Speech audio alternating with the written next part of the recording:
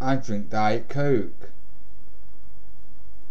Well, you see, I've just taken my Subutex.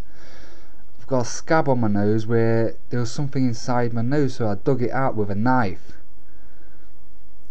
Yeah, I dug it out with a knife. Yeah. And don't know what that is, that's just a sore. And I ain't got much spots left. Got a cut on my head. You can see it, that cut there. That's an old scar. But anyway, I'm working on a RSS feed screensaver. It's a personal project, but I can't get it to work because I need a Access 2003 database.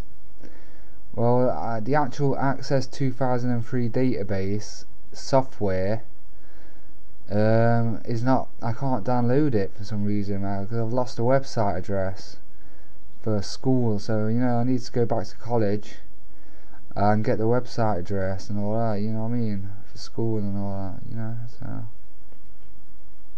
we'll see.